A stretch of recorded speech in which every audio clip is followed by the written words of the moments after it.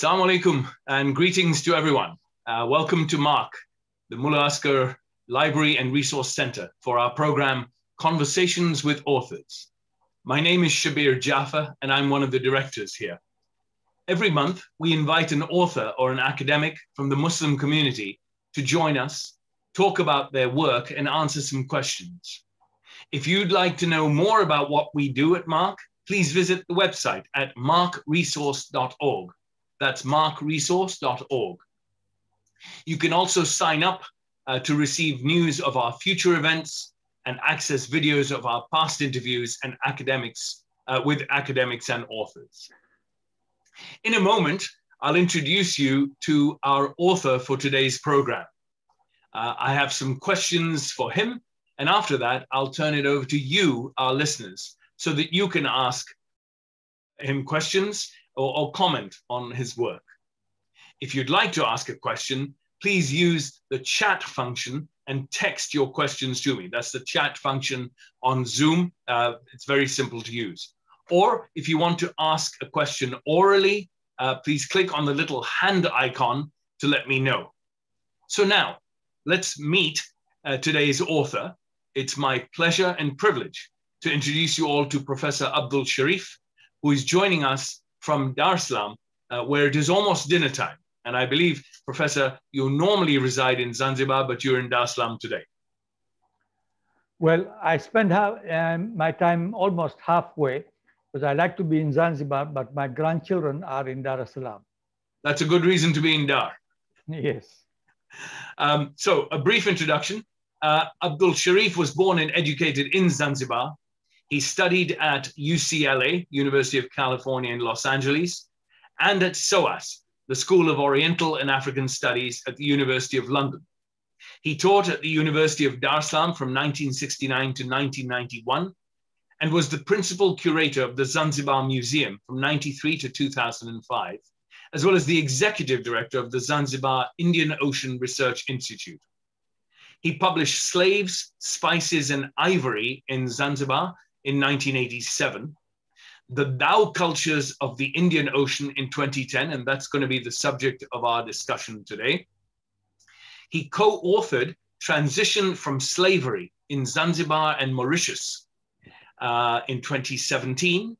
He edited or co-edited the Zanzibar Under Colonial Rule in 1991 and the History and Conservation of Zanzibar Stone Town in 1995. And finally, the Indian Ocean, Oceanic Connections and the Creation of New Societies in 2014. As well as that, he has written numerous scholarly articles. So let's bring him in now. Professor Sheriff, Assalamu alaikum. Thanks for joining us today. Alaikum salam. It is quite an honor to be invited to this screen. I didn't expect especially the subject, but we will go into the subject later. Yeah, well, I do have to thank a couple of people for introducing me to you or for suggesting that I invite you to our program. And that is specifically Shokut Molu, who himself hails from Zanzibar, as well as Nazmul Bhai Damji, one of my friends here in Toronto. Thank you to those gentlemen for suggesting I call you. I have to say, Professor, that having read this book from cover to cover, it is one of the most remarkable books I have ever read. And, I've read a lot of history books. The research and scholarly endeavor that you must have put into writing it is so evident. I personally was woefully ignorant of this period of history of the Indian Ocean region. And as a result, I learned so much that is new and interesting. So before I say anything else, I have to thank you for writing it. You're very welcome. Tell us a little bit about your journey towards becoming an academic and an author, and towards writing this book. What prompted you to write? Well, I think actually I started off from Zanzibar, going through the school and so on. And at that time, I decided, although my family was all very mercantile, big business people. Yeah. But I wanted to be a teacher. And my father was horrified when he heard it. But he said, okay, you go ahead. We'll see when you come back. And then, of course, by the time I came to finish, the revolution had occurred. And he himself was out of the country. And he thought actually, in the long run, it really turned out well. But then I did not become an ordinary school teacher because of the revolution. I took on more studies and went on to do up to PhD. And then when I finished that, I went into to work in the university. Right. Yeah. Okay. In your introduction to the book, you present us with an expression called longue durée, a French word. The crux of that idea is to examine extended periods of time and draw conclusions from historical trends and patterns. And the objective is to understand the truly great movements, not moments, but movements of history. It focuses on the relationship between human beings and their environment when history is made, but not consciously. How did this particular academic approach, the longue durée, how did this lend itself to your examination of the history of the Indian Ocean, specifically its diverse people and culture?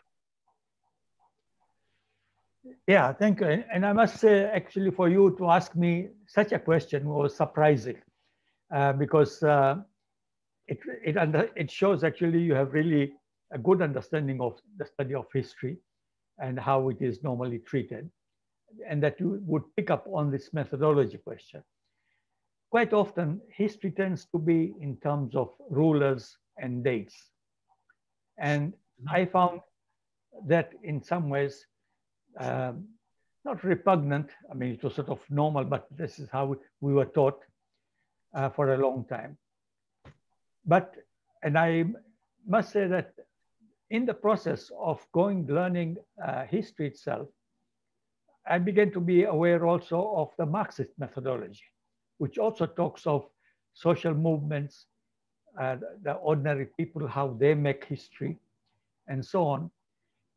So there was that kind of background, and I began to be very critical of histories that talk about rulers and dates. Mm-hmm. So now when I came to start reading on the Indian Ocean, I was introduced to the longue durée by, in fact, an Indian historian who was teaching at London, who has written a book on the Indian Ocean as well. And he mentioned that phrase, longue durée. And I said, this is what really fits into what I had been thinking. Yes. And so I began to read it more closely. And here, particularly, is that when you think of one person making these decisions and changing the history of a people, you're ignoring everybody in the society who also play their role in the history. And therefore, I began to look at these long period emergence of groups and group interests and how they actually create history. And histories are not really made of policies and declarations, but of what the people do and say in ordinary days. So this is how I began to pick up and begin to feel that that is actually precisely what I need for Indian Ocean history. Right. Thank you for that. And just very quickly, for the benefit of our listeners, those of you who haven't read this wonderful book, the professor focuses on a period of history prior to the 15th century in the Indian Ocean, when the peoples of the Swahili coast, i.e. the East African coast, now I guess from Somalia down to Mozambique, traded and communed with people from the Arabian Peninsula, Yemen and Saudi and Oman, as well as people from the South Asian western coast, which is, I guess, Pakistan and Gujarat, all the way down to Kerala. And not only that, they also traded with people in Indonesia. But the key point of this is to say how these people worked together and traded together without trying to dominate one civilization over the other, until, of course, the time that the Portuguese and the Europeans arrived. And we'll go into that later, but just to give some background to our listeners, what the book is about. So in chapter 2, Professor, you quote a man by the name of Aniruddha Gupta, where you say, I quote, "The sea has played a vibrant role in the life and psyche of coastal people and has given rise to a distinctive maritime culture that differs fundamentally from the continental one." Another quote, "Where the plow furrows the land, swords usually clash. Where boats ply, commerce usually follows." And as I said, that's from Aniruddha Gupta. Do you think that that quote is true of all littoral people or more applicable to those of the Indian Ocean? Well, I think to some extent it is applicable to all the coastal people around the world, because by definition, once you get onto the boat, you are free to move up and down, at least up and down your own coast. Right. And therefore you are able to develop a common culture over a long area. As you mentioned yourself, that the Swahili culture extends from southern Somalia all the way to Mozambique. Right. Now that came about because these people along the coast who were fishermen, and then they began to trade on a small scale, but they would be trading along this coast, and they had that kind of freedom to move along the coast. So that was one. But in this case, in our case, particularly the Indian Ocean, the Swahili coast, is that there is one further kind of dimension, that it was not moving only up and down the coast, but we also had the monsoons, the monsoon winds, which blow very, very regularly, very predictably almost. It blows in one direction, one season, and then 2 or 3 months later, it reverses and comes back all the way from a long distance.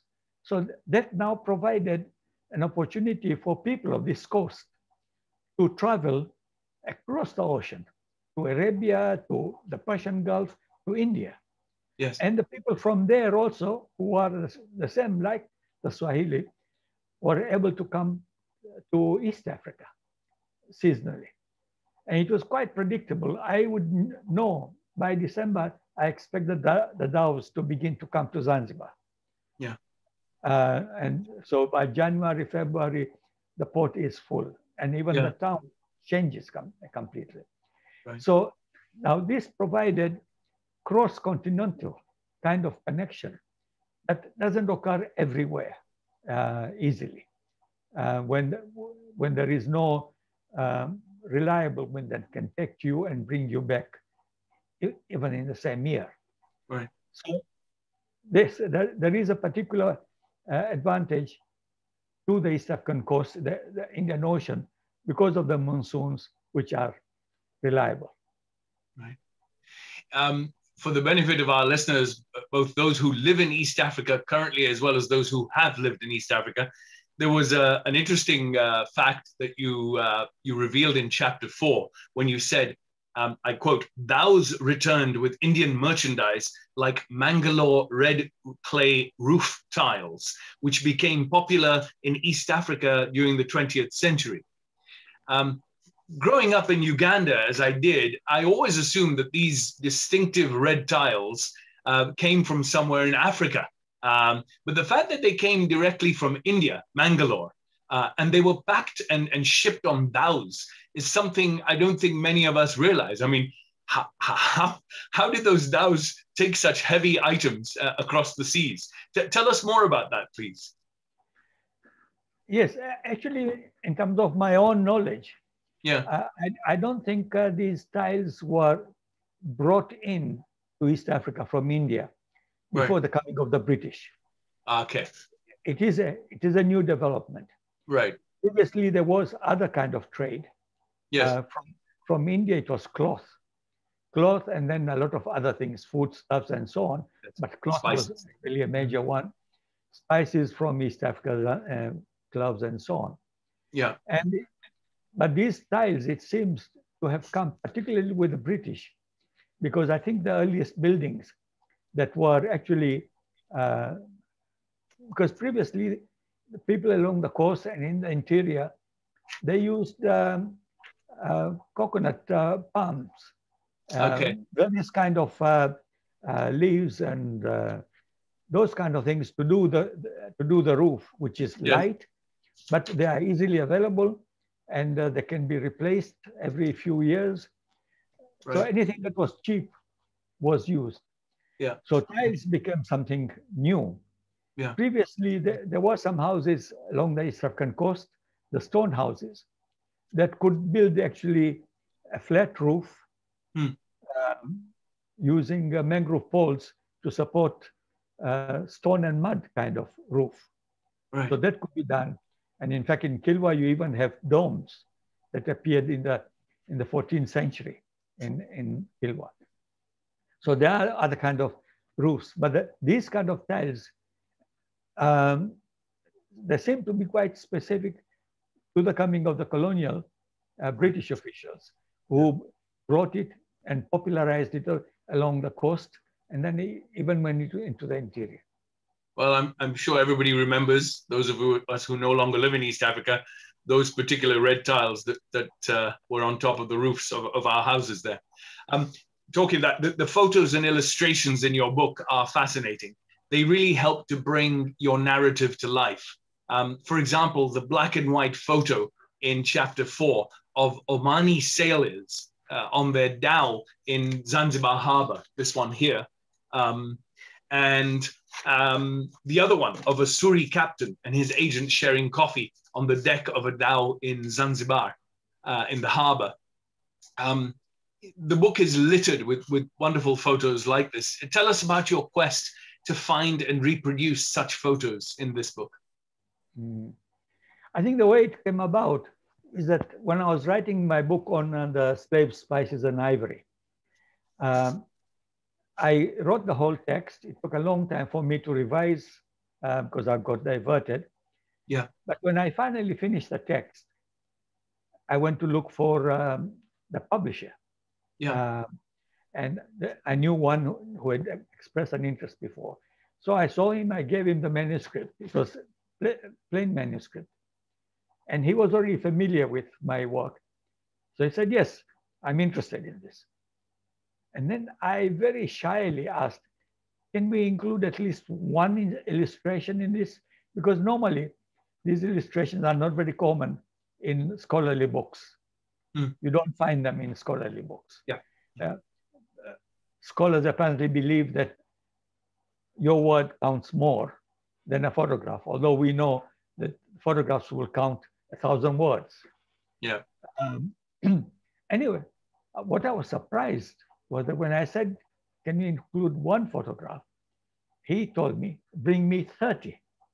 I was surprised. I said, but this will increase the cost. And he said, yes, but it will also increase the sales. So I went straight back to the library, went and collected all these illustrations that I could find from these old books, photographs and so on, and submitted. And so they were reproduced in that first book, a lot of good illustrations. When it came to the second book, I was determined, now I was the master. I wrote this text. I didn't care if they refused to publish. I wanted to write what I wanted to write. I wanted to publish, but with a lot of photographs. And I insisted that some of these will have to be colored because I want to show the colors of the people as well. Yes. Because otherwise people make assumptions about the Indians look like this, the Africans look like this, and so on. I wanted the colors as well to come. So when I went to see another publisher, I said, I have this text, but I want so many. And there were a lot of them. I think there are about 80 illustrations probably in that book. Yeah. I really splurged in there. And he accepted, and they did really a good job in terms of public. The printing actually was done in India. So the production of the book was from India. It is really quite good quality. Yes. So this is why, and since then actually I've become attached to using illustrations in all my writings.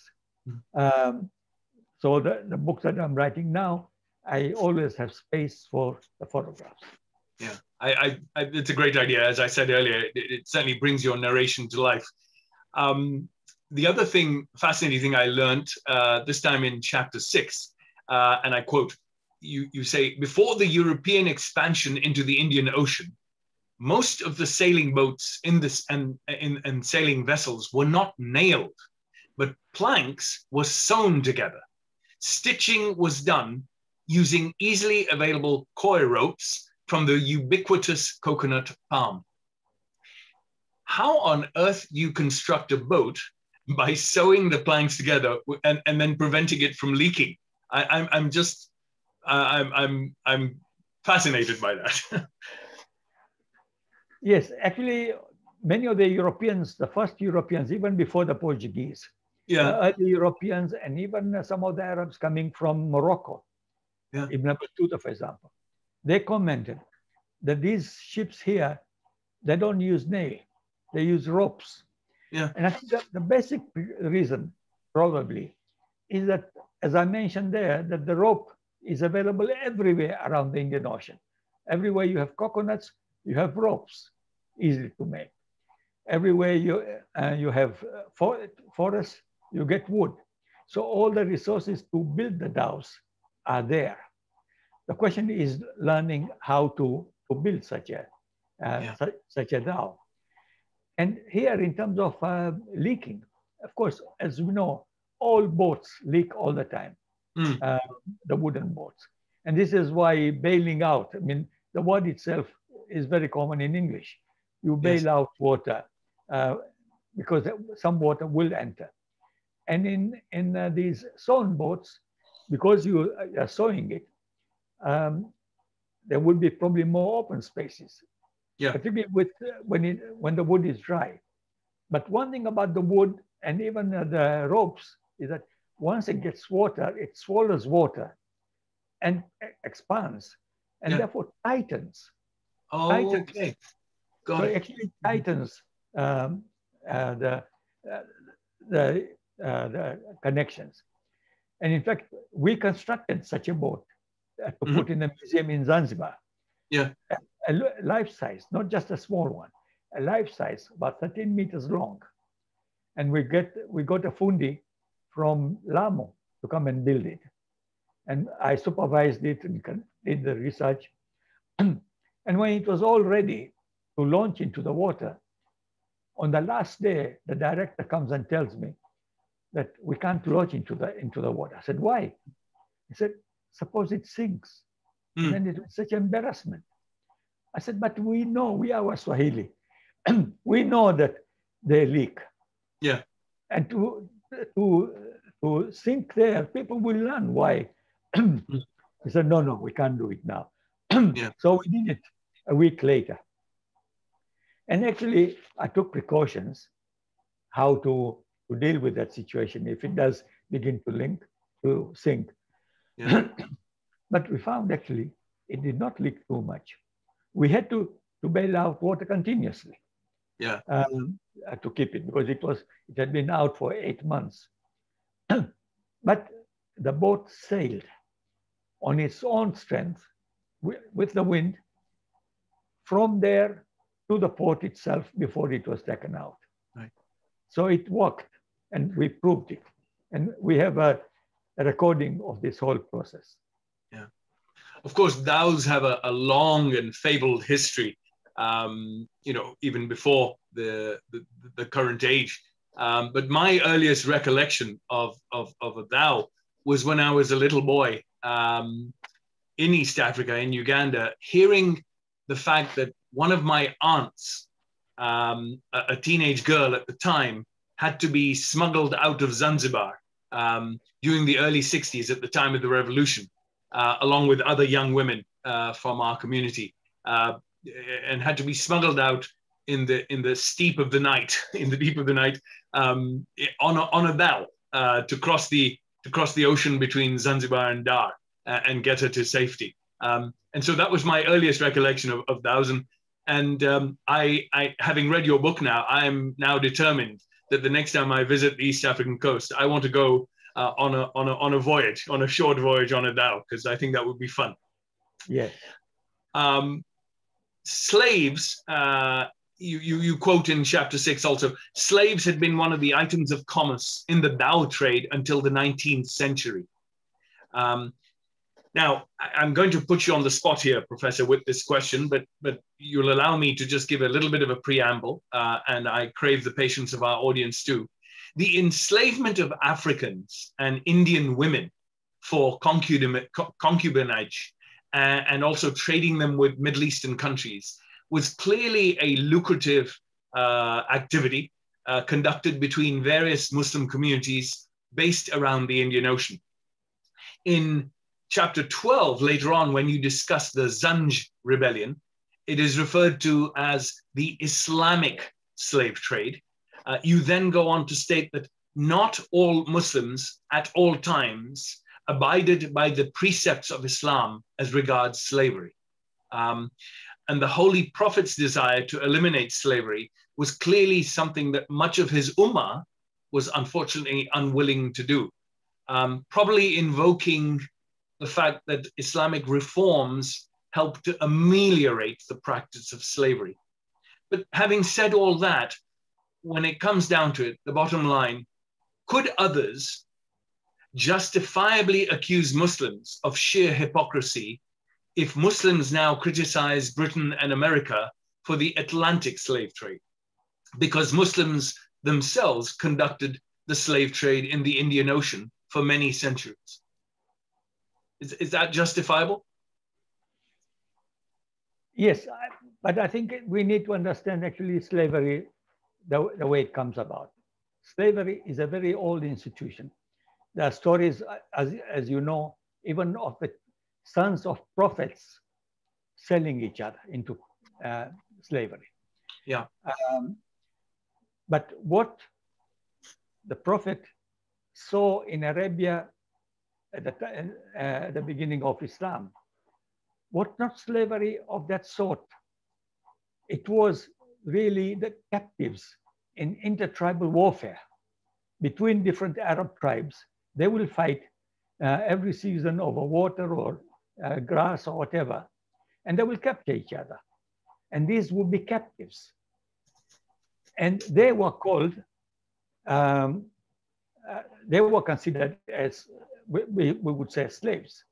But yes, in the Quran, when these people are mentioned, they're not described as abd. Abd, the word abd in Quran is used always in relation to servant of God. Like Nabi Isa, when he was born and he was asked by the people, know about you, he said, Inni Abdullah, Atani al-Kitab. And some person in America did research and said, actually, the word abd is not used in the Quran at all to refer to slaves as we think. It is referred in the Quran by a long phrase, ma malakat aymanukum, those that your hands own or control. Ma malakat aymanukum. And it's mentioned about 29 times in the Quran. So these are the slaves. Now, but these slaves were these captives that I mentioned earlier between the tribes. And this is why when you go through all what the Prophet says about ma malakat aymanukum is how to treat them well. To treat them as if they are your own. If God wanted it, he could have made him your master, etc. It's because he was aware that these are victims of tribal warfare. It is not going to be abolished. It's not going to disappear. Until today, we have prisoners of war. So that is going to continue. Yeah. Now, but I think what is important that yes, later on during the caliphates, the Abbasid, Umayyads and Abbasids, people then began to really play around with what the Prophet said to begin to open possibilities of using slaves on a large scale. And even the word itself, abd, began to be used more towards these kind of slaves. And it became big business. Right. And I think we cannot really hide the fact that there was slavery on a large scale in Iraq and in the 19th century Zanzibar as well. But I think one thing important, it struck me when I was writing this book on slavery that I wrote together with other scholars, is that even despite slavery being used in all its horrific situations, being captured and being sold and etc. And yet the Muslims who owned these slaves in Zanzibar in the 19th century still behaved with their slaves differently from the way the British were behaving. And this is, you don't have to believe me. There is Bishop Steer, who built a church in Zanzibar, the first church, which is still standing. Yes. He edited a book, a small booklet on slavery as it is in Zanzibar in 1872. And in the preface, he writes, and these are almost his words, I had the words. He says that the Arabs treat their slaves far better than we Englishmen treat our freed slaves. But he didn't stop there. I mean, he stopped there. He didn't say more. But in that book, there's a whole chapter by a missionary doctor, Dr. Christie, who went into great detail to really detail how slaves were used, including particularly that you were concerned about having Surya, having slave wives. Yes, they're organized. But see, the difference is this, that in the West, the slave owners slept with their slave wives. And yet, they did not give the children any status. They were mothers of slaves. I mean, the mothers were slaves, they were slaves, remained. But in the case of Muslim society, an owner who has a relationship with a slave woman and a child, in other words, a Surya, a child born is a fully legitimate child with full inheritance rights, including the throne. Including the throne. So, for example, in Zanzibar, after Sayyid Said, the big sultan who ruled for a long time, he was succeeded by 6 sultans in Zanzibar and Oman, and all of them were children of slave women. But they were different. So there is a difference in terms of treatment. But yes, all of us reject the idea of ownership of slaves, a human being owning another one. Yes. Right. But I think that difference also is very important. Yeah. I mean, it's also a notable fact that slavery wasn't formally abolished in Iran or Saudi Arabia until the early 20th century, which is an indication. We're now at the half-hour mark. Normally, I would expect to see some questions from our listeners. There aren't any at the moment, so I'm going to keep asking until I see some. Oh, hang on. I just saw one coming up. Okay, so let me just finish this one question, and then we'll move on to that. So tell us a little bit more about Sheikh Ibn Majid, the inventor of the mariner's compass and writer of navigational books like Al-Sufaliyah. Where was he from? How much of a debt does the maritime world owe him for his efforts and endeavors in coming up with this compass and navigational charts and maps, etc.? Yeah. Well, he was definitely, even during his time, he was considered the master navigator of the Indian Ocean.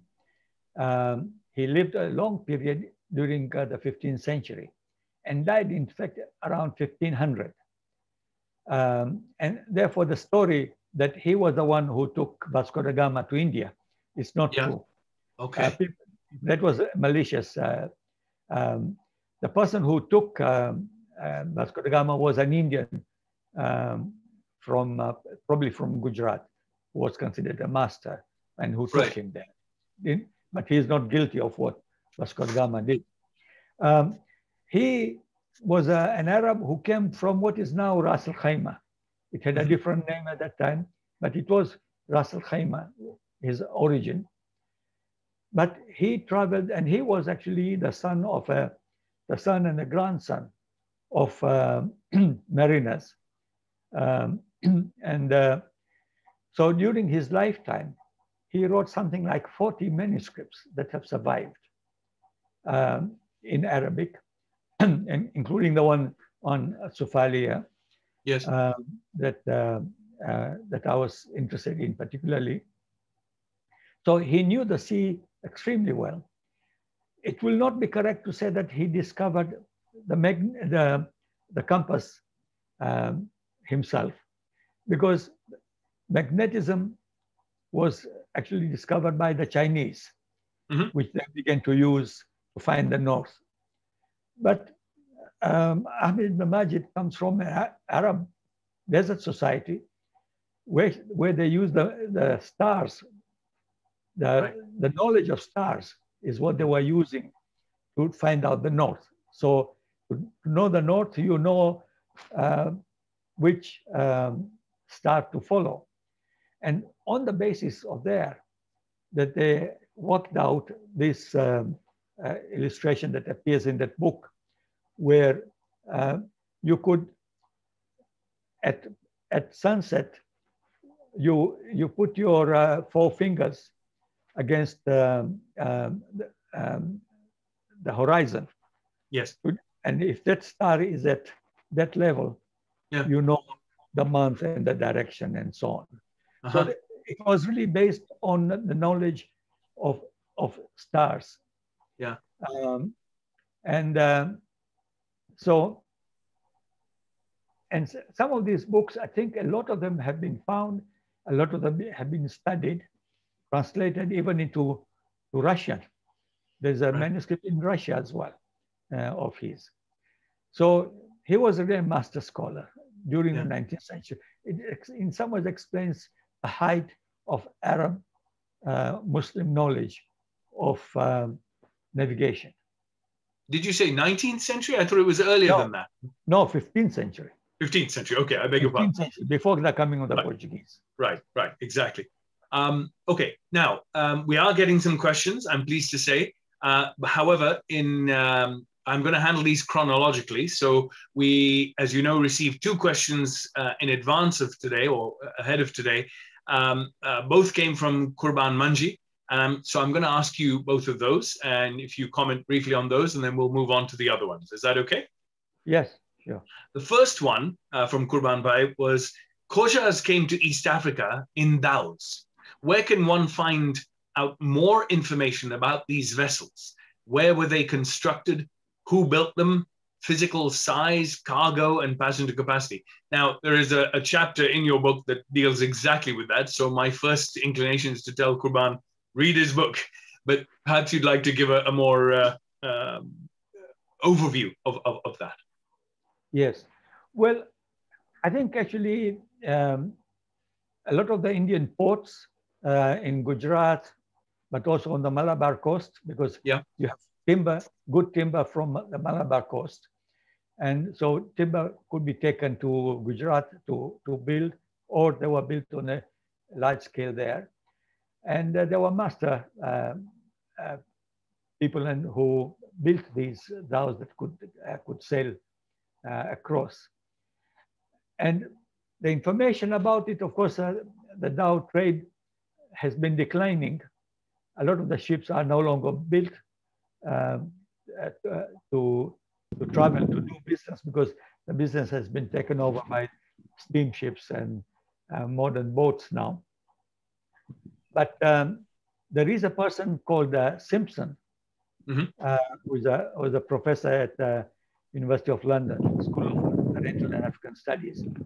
He did his own main study on precisely this subject. Yes. And therefore, I mentioned a couple of an article and a book that he has written. Yes. And there, for Kurban Bhai, it would be a good place to start. He would have much more knowledge. I did not go into great detail. But yeah, one thing I know about this, that his knowledge of building dhows still continues in Gujarat, although it is sort of surviving. Right.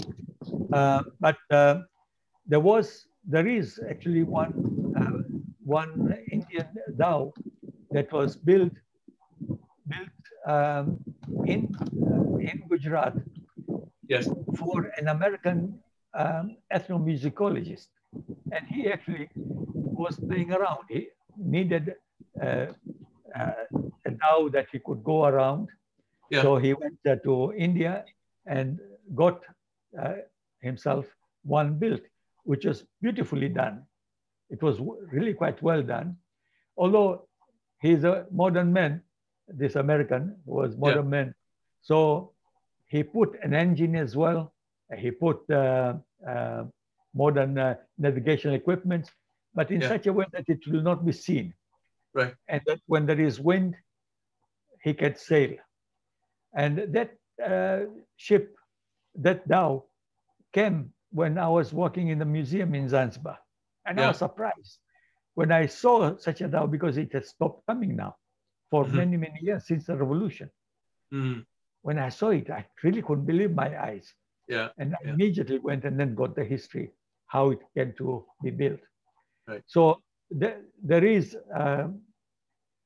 that kind of information. And I think the art of building dhows has not completely disappeared, but it is going down. When I last visited, well, the only time I visited the Kutch, I went to Mandvi, and I saw a lot of dhows being built, but all of them had stopped construction because the business had departed. Yeah. Before I get on to Kurban Bhai's next question, I just want to send a quick message to Raza Bhai Hirji, who has been eagerly putting his hand up, waiting to ask a question. Raza Bhai, if you could just hold off for a second, there's somebody ahead of you, and I'll bring you on as soon as I can, okay? So the second question from Kurban Bhai, slightly off topic, but nevertheless of great interest to many in our community, is how did Khojas in Zanzibar lose their language, Kutchi or Gujarati, and adopt Swahili while still retaining their Khoja culture? Well, I think that's a good question, the way they put as well. You see, it's not only Zanzibar, but all along the coast. The old coastal cities like Lamu, Old Mombasa, and Zanzibar, and Kilwa elsewhere. Many of the Khojas and other Indians migrated there before the British came. They were there earlier than the British. Yeah. So when they came when the Sultan was ruling. Yes. And because the British were not there, they had not begun to bring their racial separation policies. Right. When they came at the end of the 19th century with colonialism, with the setting up of Kenya separately, Tanganyika separately, Zanzibar separately, especially on the mainland and Kenya particularly, the racial divisions were very, very stark, very, very clear. Everybody was identified by race, knew where to build, and which language to speak. In Zanzibar, the older populations, whether in Zanzibar or in Lamu or in Mombasa, they had grown up under the Arabs, who themselves were losing their language because they were speaking Kiswahili. So many of the Khojas in the 19th century were already speaking Kiswahili, were even dressing like the Swahili, according to Dr. Christie. He has about them as well. And so the language came earlier, and it became really part of our language, and we were speaking everywhere. It became what I can call actually my mother tongue. because the language that I spoke with my grandmother was in Kiswahili. And so it was nothing new. It was only my father late, when I was already a teenager, he began to worry that we are losing our mother tongue and we will lose our culture. And he began to insist on us speaking Gujarati. On the mainland, I think the colonial setup brought in this racial division much more starkly. And I actually feel that, yes, the Boers, for example, when I asked them, they said, our mullah tells us that our culture is in our language. I don't think that is necessarily so. Yes, language is part of the culture. But you can be, like as you said, that we can be Khoja and still speak Kiswahili. In Zanzibar, hardly any nationalists can speak Kiswahili and speak any other language than Kiswahili at home. Yeah. And besides, I think the question will come up about Khoja. This Khoja, fixedness on Khoja identity, I'm quite worried about, but I think that will come probably later. Yeah. So let me stop there. Yeah. No, there's a very amusing saying or recount of the fact that Kiswahili came from that part of the world, Zanzibar, and it was told to me by a Tanzanian gentleman, and it goes something like this: Kiswahili was born in Zanzibar. It grew up in Tanzania. It fell sick in Kenya. It died in Uganda, and it was buried in Rwanda. And that's the same. Well, maybe immediate response to that one. In fact, Kiswahili was not born in Zanzibar. Yeah. The Lamo people will say, no, this is the home. Yes. And it is growing. It is growing. It is the fastest growing African language in Africa now. It has begun to be adopted. I mean, it is being spoken in Rwanda, in Burundi. Of course, everywhere it goes, yes, people will not speak the same way as they will speak in Lamu. Yeah. They will introduce their own way. The Snashri Gujarati, the Snashri Kiswahili in Zanzibar is somewhat different as well.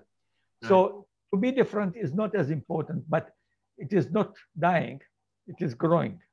Yeah, great. Anyway, those are the two questions from Kurban Bhai. I'm going to move to the first question we had on the text on the chat line, and then move back to Raza Bhai. So today, when you travel from Zanzibar to the mainland, Professor, hopefully through the waterways, what kind of old memories cross your mind? And a follow-up from the same person is, during those days, the size of Zanzibar comprised of coastal plain from Kenya all the way down to Kilwa, including Unguja, Pemba Islands. However, today Zanzibar is only those two islands. How did this come about? Can you shed some light? So the first part of the question is, what memories cross your mind as you travel over from Zanzibar to the mainland? And then the second one is, how did it come about that Zanzibar is now down to Unguja and Pemba? Well, actually, for me, it's not much. Right now, if we cross, we are taking these fast boats. Yes. Within 2 hours, you are in Dar es Salaam or in Zanzibar. I took one a couple of years ago. Yes. Unlike your cousin or relative who had to be smuggled out of Zanzibar by these, there would be dhows, or there would have been these ngalawas, which were the fishing boats with outriggers that can carry only maybe 2 or 3 people. Now, going by dhow could take probably a whole day, and it would take a whole day because it depends on the local winds. Right. But for coastal people like Zanzibar and so on, it is the sea itself, that you are crossing the sea. That itself creates an atmosphere. This is my feelings, that if I don't see the sea for a very long time, my sister tells me the same thing, that I feel, well, she said she almost feels sick not seeing the sea. Sea is very much a part of our life. Yes. To go to the sea shore, listen to the waves, listen to even the sounds of the sea itself is really a great pleasure. Yeah. And that's why we used to like to go for our holidays to the beach. Now, so in terms of the feelings, now actually, since I do it all the time, then there are no new feelings as such. Sometimes I'm sort of reading my mail or something. Yes. And actually, because of these boats that are moving now fast and so on, they've even driven away, I think, the fish that used to cross. Yeah. In the initial days, when there were very few boats, motorboats that were going, you could see these flying fish sometimes. Right. Now you don't see them at all. So in some ways, mechanization is changing the sea. Yeah. The second question about this, that Zanzibar at one time was the capital of what I call the commercial empire, where the Sultan did not actually rule a large part of East Africa, but he controlled over most of the major ports and towns along the coast, where he establishes governors or customs officials and so on. And therefore, he had influence along this thin strip of 10 miles yes. Along the coast. The 10 miles, of course, was determined by the Europeans. When the Europeans came at the end of the 19th century to try to divide up Africa between the various colonial powers, they could not ignore the fact that Sultan had control over the coast. So they recognized this 10-mile strip as part of Zanzibar territory. And therefore it remained as a separate, but only for a short while. Because as soon as the Germans came into Tanganyika, they could not allow the Sultan to control the coast. Because well, there the ports will be, and they wanted to control. So they actually pressurized, threatened to blockade Zanzibar if the Sultan refuses to sell that strip to the Germans. So he was forced to do it. In the case of Kenya, the British could not use the same tactic. So they said, okay, we will create a British protectorate here on the coast, like British protectorate in Zanzibar. And it will be under the flag of the Sultan. But that was it. Sultan had no control over the Kenya coast until independence came. And then, of course, at that time, it was ceded to Kenya. And here it has already been taken by the Germans. So Zanzibar was left alone as a British protectorate, the two islands. And that's what became independent. Right. Before it was swallowed up by Tanganyika in Tanzania. Yes. Hello. Razabai, go ahead. Salam alaikum. Can you hear me? Yes, we can. Yes, alaikum salam. First and foremost, Brother Sharif, thank you so much for sharing your knowledge. I really enjoyed this conversation with Shabir Jaffer, and I definitely plan to read your book more thoroughly than the time we have been given today. But my question has to do with the, you have answered partially from Qurban Manji's question regarding the importance of Swahili in the Zanzibari Indian culture, and not just the Khojas, but most of the Hindus and Bohoras. I mean, I grew up speaking Swahili at home as being my mother tongue. And when I went to Dar es Salaam to learn in Indian school, I was beaten up because I couldn't speak Gujarati. Having said that, my question is also, you've answered the question that the British, the Indians they blended very comfortably with the Africans and the Arabs and Iranian as well in Zanzibar, but the mainland people did not do that as much. But I also making an observation, and I like your comments on it. The observation is that even besides the language of Swahili, even the way we think, the culture of Zanzibari Indians and especially the Khoja that I am, was quite different to the mainland Indian thinking style. And when the Zanzibari nationally were moved to Dar es Salaam, they were even told, you know, you are like Africans, you don't have any culture behind you. Any observation from your part on this aspect of the cultural difference between Zanzibari Khojas and the mainland? Well, I think actually in some ways the Khojas on the mainland, many of them originated from Zanzibar or at the coast. Of course, there were some others who came later in the 19th century, 20th century, directly onto the mainland and went into the interior. But they were Khojas. I think in terms of assimilation, I think it's much more really that the longer period that these Khojas and other Indians were in Zanzibar or at the coast. And they tended to interact, to mingle with the people much more fully. I, for example, as you would know also, for primary school, I went to an Indian school in Zanzibar. It was called Yuan Smith Madrasa, because at that time there was still that kind of language, and Gujarati was used as a teaching language there. But then when I went to secondary school, it was common. Indians, Arabs, Africans, all of them went to the same school. We had friends across all of this. We had a choice. And some of us had Arab friends, Indian friends, all of them. And it did not really, was not important for us to sort of distinguish. When you choose friends, no, you have common interests and so on. I had the same experience as you had. When I came actually before independence, I came here before I went to study. I think I came and we were actually beaten up by local Indians here. And they called us Jangbari Mama. Actually beaten up. And I was surprised. I mean, what was the problem?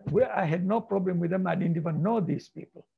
And yet, but I actually attribute a lot of this to the colonial situation, where things were so compartmentalized according to race. And this is particularly true of Kenya in the interior, but here on the mainland also might be similar. I think a lot of Khojas probably who lived in the smaller villages, they have interacted and intermingled with the local population much more than in the towns, where you have more chance of getting isolated in the Stone Town section of this. But it is true that the fact that I think the important fact is the longer period. But there are some, I was told by, like I mentioned, the Bohora, who's saying that our culture is in our language, that there was a command by the mullah that language at home must be Gujarati. Yeah. And Surti Gujarati, not any Gujarati, Surti Gujarati. And I find actually even in Zanzibar, the Bohoras, until today, they still speak Gujarati at home. And even those, I have a friend of mine who is a Bohora, who is a bit outgoing. And so he has a lot of friends who are Swahili, speaks Kiswahili with them, and I also do the same thing. When I meet him, I start talking with him in Kiswahili. And he asks me, why are you not talking Gujarati? I said, why you are talking Kiswahili with everybody? Why should we not? I said, no. Between us, we must talk Gujarati. So in some ways, it is ingrained. The fact that, and I think this is one, the fact that the cultures in Zanzibar, after we became snatcheries, we did not have such a central figure like the Aga Khan or the Mullah, right, to impose any kind of restrictions. We were much more open, democratic, and therefore more rebellious and fighting among ourselves also a lot. So I think that must be one of the reasons that we didn't have that kind of central leadership. Razabai, thank you for your question. In the interest of time, I'm going to move on here. We are actually at the end of our hour, but this is a fascinating subject, and I believe the professor is okay for us to continue. Are you, Professor? Just for a few more minutes? Okay. Yes, yeah. So thank you. We have a question from Sister Sabika Shaban. Thank you so much. And thank you, Professor. I came across your book actually 2 years ago as a recommendation from an anthropology professor. And it was one of the most amazing, incredible, in-depth storytelling narratives that I've come across in a long while.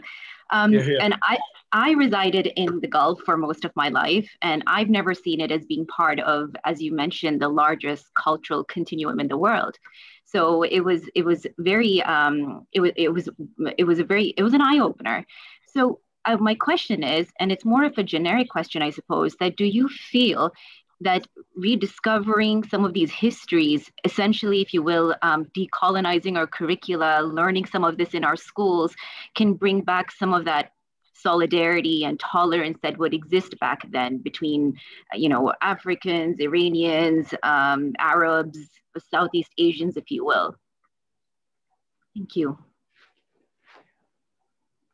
I think I do not know because, for example, in the Gulf, many of these states were under kind of British protection and so on. And yet there, people do live rather separately. And I think there is a lot to do with the fact that the discovery of oil, the wealth that came to the Arabs. And then under these conditions, large numbers of Asians coming there essentially as servants or employees and so on. It creates a situation which is really, I found it actually uncomfortable myself. When I went back to Zanzibar after 3 years in Dubai, I lived in Dubai for 3 years. And people would ask me, so how many friends did you make among the Emiratis? I said, the only Emirati that I knew were the ones who came behind in their car with a horn honking to get out of their way. And I think there is that kind of arrogance in the society. But in some ways, that is probably a misjudgment going rather harshly, but I think it is true. I had only one friend out of 3 years, and he happened to be working in the same place I was working. That's how I came to be close to him. Now, so I do not know, there is the modern wealth and arrogance of people that also is in it. I think here we can, in Zanzibar, definitely it is very easy to intermingle with people because the society is very open. You can go to any of these barazas at intersections of roads and so on to have your cup of coffee, and you find people of all races there sitting there talking, playing, and so on. And you sit there and you have your drink. You make friends very easily. So in Zanzibar, it would be possible. Dar es Salaam, not as much.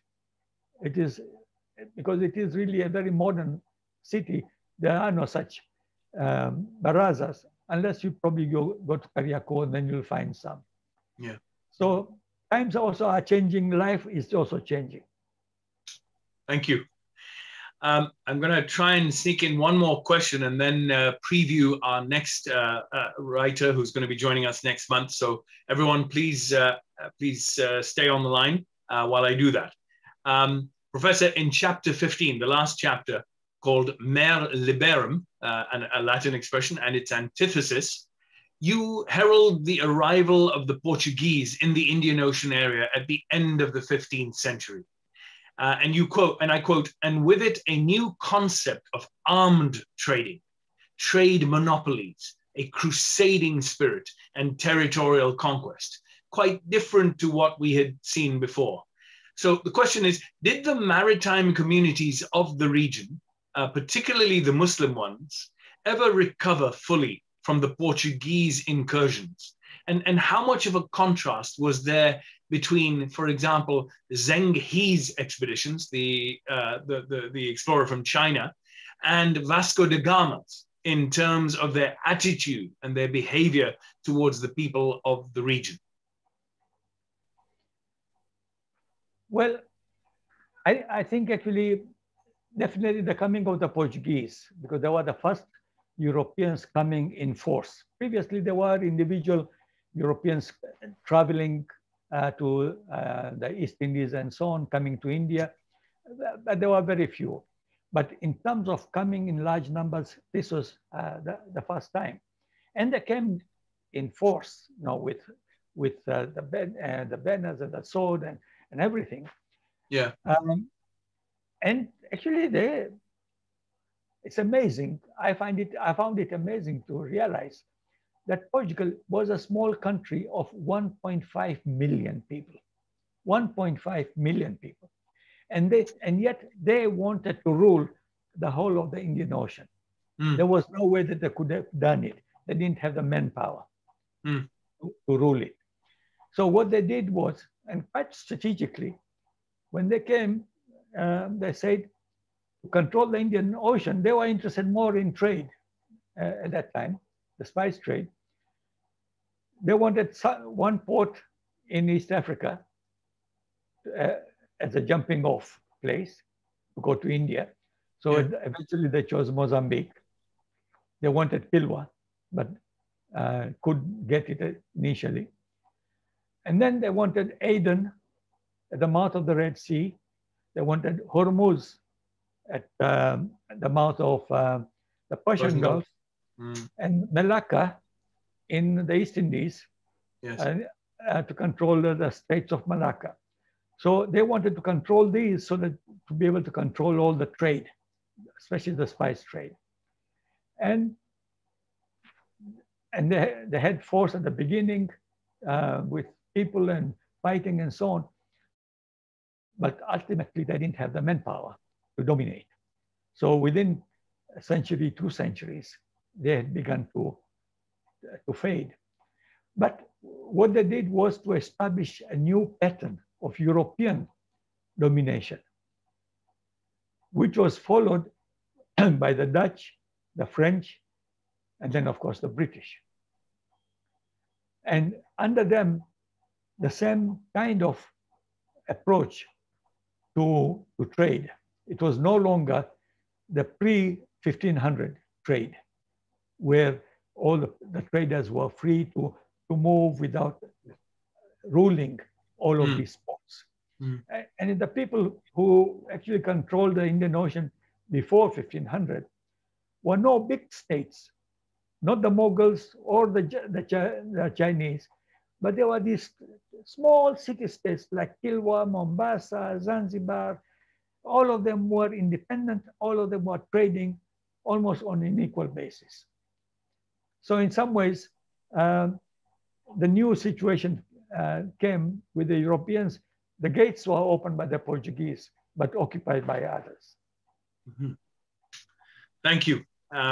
Fascinating indeed.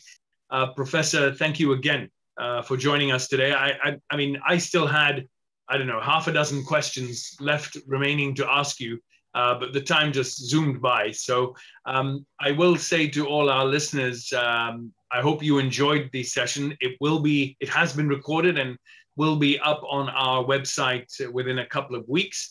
So if you want to share it with anybody who you think might be interested, please do so. But in the meantime, once again, Professor, thanks again for joining us. Thanks for writing this book. And we wish you well in your future endeavors.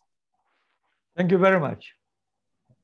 A quick preview of the next session for everyone's benefit. In July, I will be talking to an author based in Toronto by the name of S.K. Ali, Sajida Ali, who is a writer of children's and young adults book. She's just published this book called Once Upon an Eid. And she's co-written it with a lady by the name of Aisha Saeed. For those of you who don't know, S.K. Ali is a writer of children's books and young adult books, and she wrote that particular notable award-winning book called The Proudest Blue, which was based on the experience of Ibtihaj Muhammad, the Olympic athlete, or the Olympian. Anyway, she's just published Once Upon an Eid. It's a collection of different stories by different Muslim writers. I'll be talking to her on July 24th at the same time, 12 noon. And in addition to her books, I'll be asking her something that's very topical.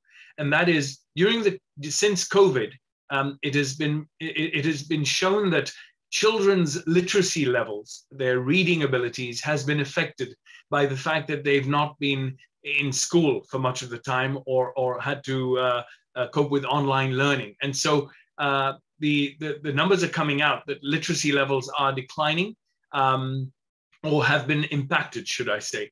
And so I'm going to be asking her not only about her books, but about what can be done and what the role of books, children's books and young adult books, can play in helping address this issue. And I'm hoping she can shed some insights and give some thoughts on that. So please do join us. And if you know of any young parents of young kids, should I say, who may be interested in hearing her thoughts on this, please spread the word. So in the meantime, I will bring this to a close. Thank you again, Professor, and thank you to all our listeners for faithfully tuning in. I wish you all a very good weekend. Khudafis.